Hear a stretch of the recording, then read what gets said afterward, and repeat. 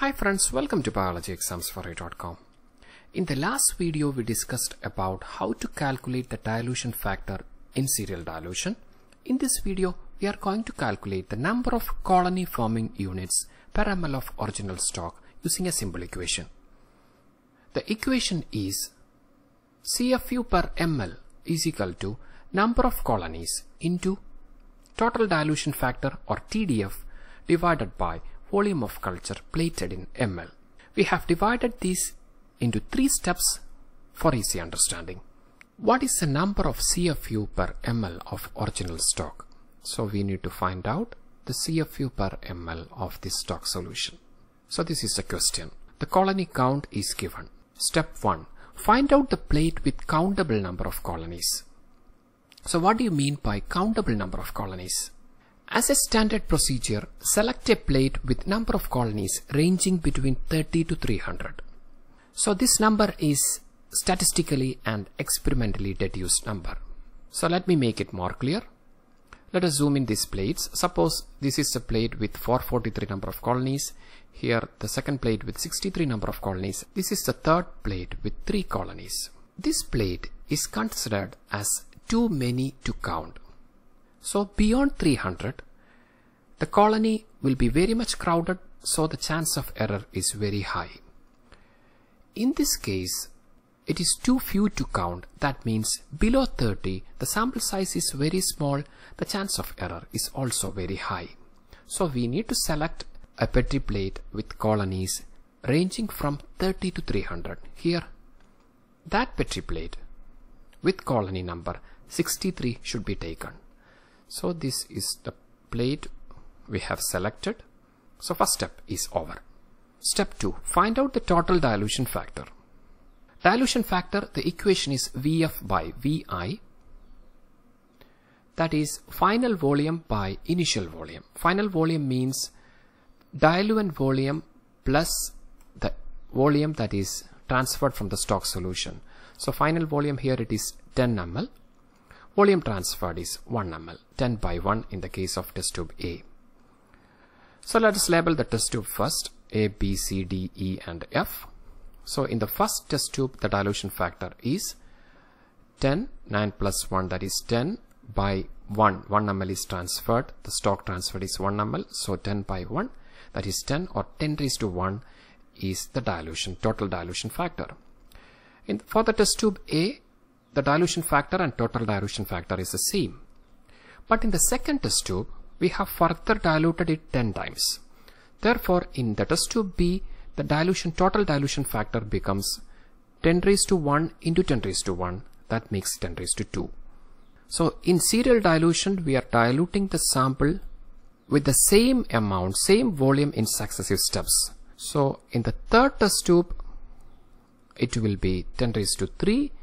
That is 10 raised to 1 into 10 raised to 1 into 10 raised to 1. That makes 10 raised to 3 or 1000. That means in this test tube is 1000-fold diluted compared to the original stock or 1000-fold decrease in concentration compared to the original stock. So the same thing happens with test tube D. It will become 10 raised to 4. That is 10 raised to 1 into 10 raised to 1 into 10 raised to 1 into 10 raised to 4. That makes 10,000. That is 10 raised to 4. In test tube E, it is 10 raised to 5. And test tube F, it is 10 raised to 6. So we have calculated the total dilution factor. Remember, total dilution factor is dilution factor of test tube 1 into test tube 2 into test tube 3. The plate we have selected is this one, that is with 63 colonies.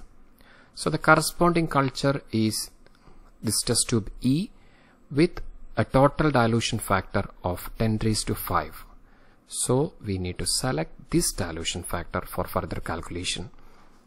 Let me repeat once more. The plate we selected is with 63 colonies.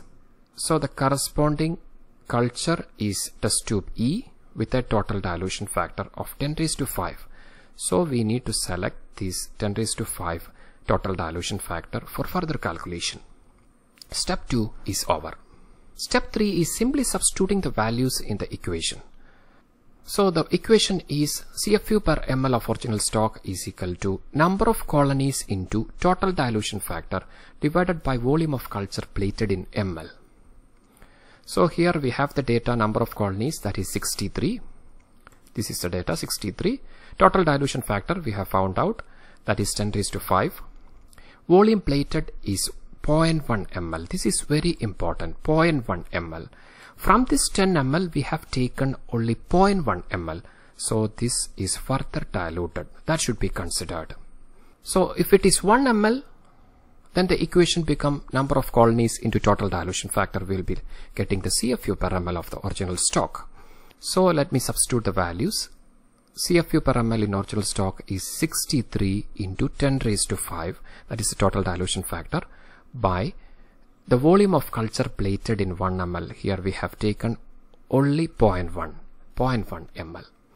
That makes 63 into 0.1 ml, it becomes 10⁶.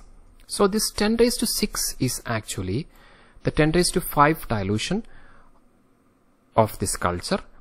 So from this 10 ml we have taken only 0.1 ml, that is we have further diluted 10 times.